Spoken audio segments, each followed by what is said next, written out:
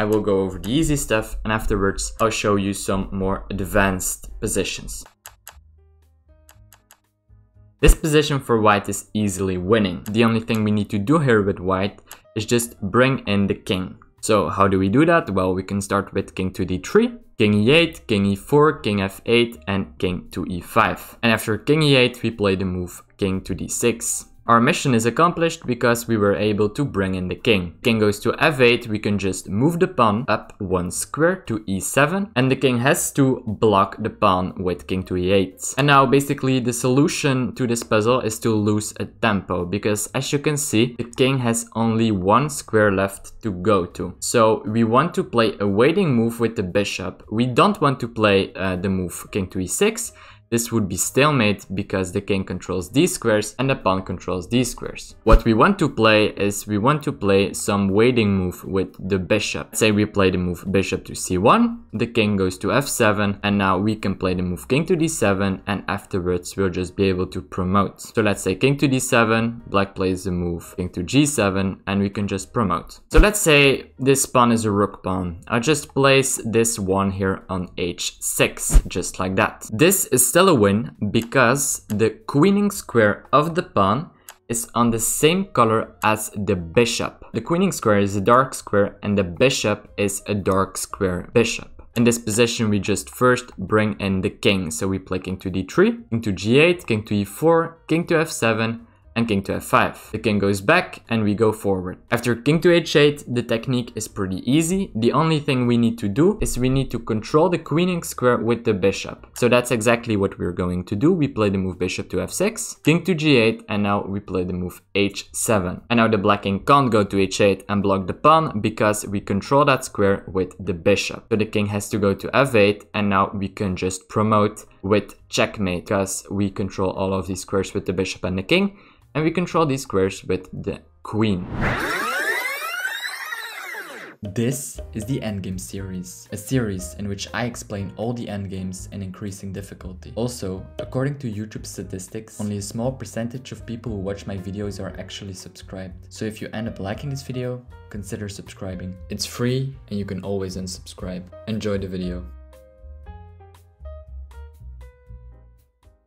Now let's have a look at this position. This is a little bit more advanced. Why is this more difficult? Because now the queening square is not on the same color as the bishop, because now the queening square is a dark square and the bishop is on a light square. Let's say in this position we would make use of the same technique and we would bring in the king. That would be a draw.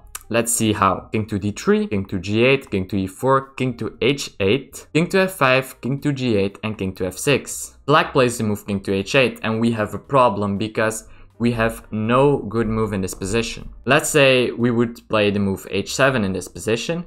You can see that this is stalemate because we control this square with the pawn, we control this square with the king, and we control this square with the bishop. Nor can we play a move like king to f7. Let's see why. Because now we control these squares with the king and this one with the bishop. And again, this is stalemate. So any attempt by white to promote his pawn will result in a stalemate position. Let's say we change the position a little bit and we place this bishop here now on f5. So we get this position. If this would be white to move, this would be easy. Now we can play the move bishop to e6, and as you can see, we control these squares with the bishop and this square with the pawn. Now the king is restricted on these squares and he has only 2 moves left. After king to e8, we can play the move h7 and promote the next move. The problem in this position though is that the bishop is not there, and so we are not able to play a move like this because the king would just take the bishop. The only winning attempt here by white would be to control the square on g8, because from the square on g8 the king can go to h8. So we want to control that square and we play the move bishop to h7. And now we control all of these squares. The problem though is that black's plan now will be to go around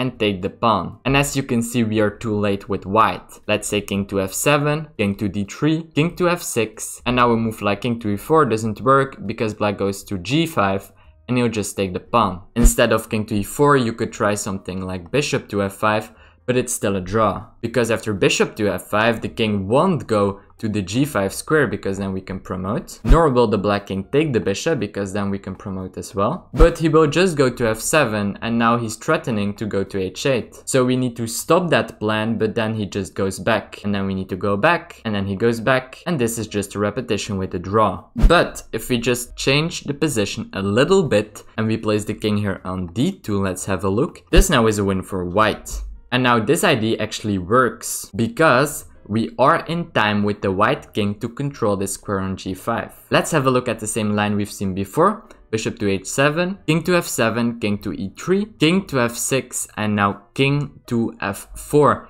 We're controlling the square on g5, but we're still controlling all these squares here on the g file. And with white, we just go up with the king. We play the move king to f5, king to f8, king to f6, and black has only one move left because we control all of these squares. King to e8 is forced, and now we just need to play some move with the bishop and just promote. So let's say king to b1, we always choose the most fancy move, and now after king to f8, we play the move h7 and we'll just be able to promote the next move. Let's have a look at this position, and it looks like this should be a win for white.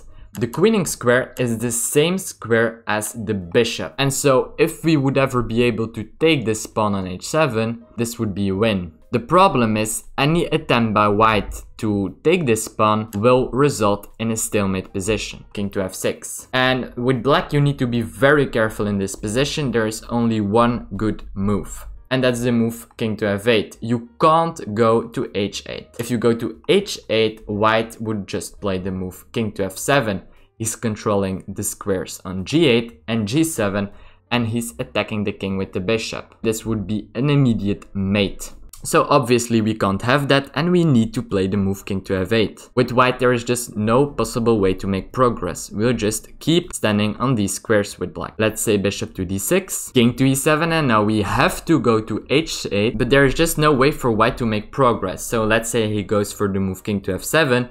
This would be mate, because white controls both of these squares. And obviously we can't take our own pawn with black. Let's say he goes for the move bishop to e5 check, we have to go to g8, and really for white there is just no way to make progress. Let's say he go to f6, this is just the starting position, we go to f8. Let's say instead he'd go to e8, this is gonna be stalemate because the king controls these squares and the bishop controls these squares. In this position, it's actually pretty funny. You can add as many pawns as you want. So let's say I'd add some pawns over here. Then we would get this position. But this is still a draw. Even though if I'd listened to Stockfish in this position, he'd say that this is +5 for white. Because Stockfish thinks, well, I'm up 3 points, right? I'm up a full bishop. But the problem is that this bishop is just so ineffective. This piece just doesn't do anything. So just to illustrate this, let's say white goes to f6. Remember not to go to h8, because that would result in an immediate checkmate, just like that. Of course, we just go to f8, and if we just keep standing on these squares, it's gonna be a draw. Let's have a look at the same line we've seen before. Bishop to d6 check, king to g8, king to e7, and now king to h8. Something like bishop to e5, king to g8, king there or there, we would just be able to go back, and that would be similar to the starting position. Or again, if the king would go to e8, let's say this move, this is again completely stalemate. Now what I'll do is I will move every single piece one square to the left, and then we get this position. And so the first thing you think in this position is that, okay, the queening square is on the same color as the bishop. The queening square is a light square and we have a light square bishop. But any attempt by white to take this pawn will again result in a stalemate. First of all, after something like king to d7, this is already stalemate. The king controls these squares and the bishop these. And after king to e6, we can even choose where to go. It's both gonna be a draw, but I think the easiest is now just to go to the corner, and we just play the move king to g8. King to e7 check, and now we do actually go to the corner, king to h8. And as you can see, any attempt by white to take this pawn, either king to f7 or king to f8, let's say king to f7,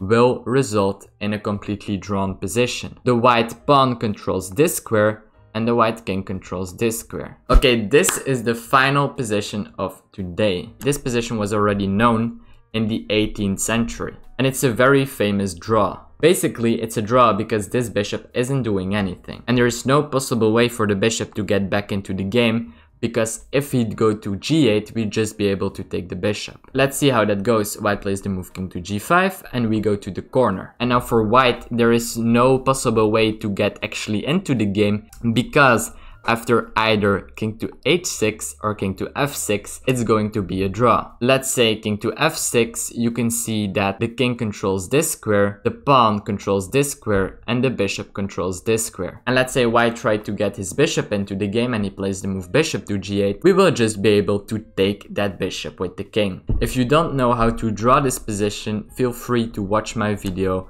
on the drawn king and pawn endgame. To illustrate this is a draw, we can have a look at this line, king to h6. We just block the king with the move king to h8. We control both of these squares, there is no way for the white king to get in. And after something like g7 check, king to g8 and king to g6, this is a draw. The pawn controls all of these squares and the king controls all of these squares. I really hope you enjoyed this video, and I hope to see you in the next one.